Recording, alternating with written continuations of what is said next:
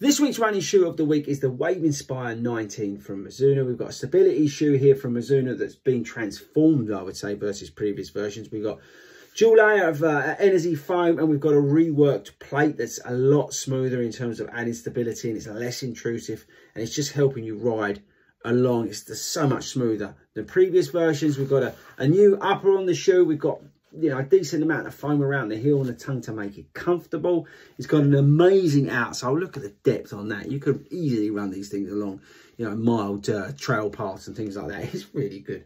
The foam's definitely softer than previous versions, but the overall ride is smooth and it's been improved versus the previous version. So if you're after a more traditional stability shoe, check out the Wave Inspire 19.